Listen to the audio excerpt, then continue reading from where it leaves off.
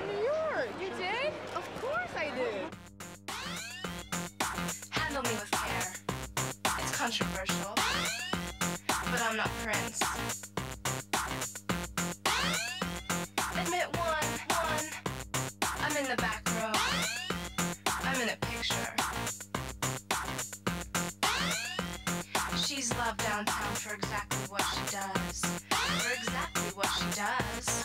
For exactly what she does. Handle me with care. I'm sentimental. And tickle pink. Admit two, my spitting image. A permanent fixture.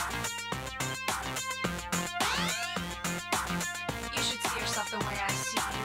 You should see yourself the way I see you. You should see yourself the way I see you. You should see yourself the way I see you. You should see yourself the way I see you. You should see yourself the way I see you. You should see yourself the way I see you. You should see yourself the way I see you. For exactly what she does. For exactly what she does. For exactly what she does. For exactly what she does. Bowie, come Bowie.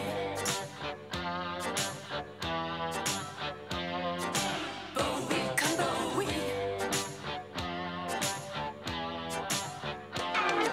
Bowie, come Bowie. Bowie, come Bowie.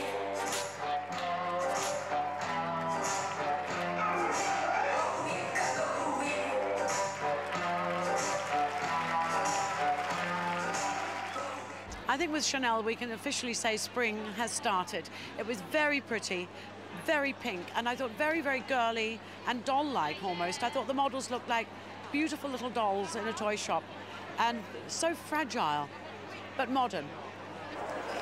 Voilà, parce que regardez, on est vraiment bloqué là. Oui. No more. Thank you. No more. Thank you. Je l'ai trouvée très très belle.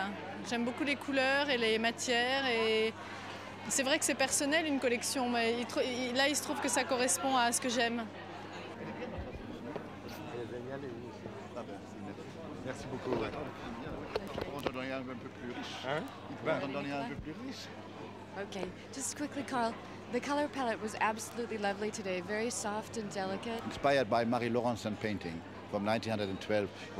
Because for me, the colors of Paris are pale grey, darker grey, black, but always a Paris color. But there is very often in the sky in the late afternoon this pinkish touch, what only exists around the River Seine.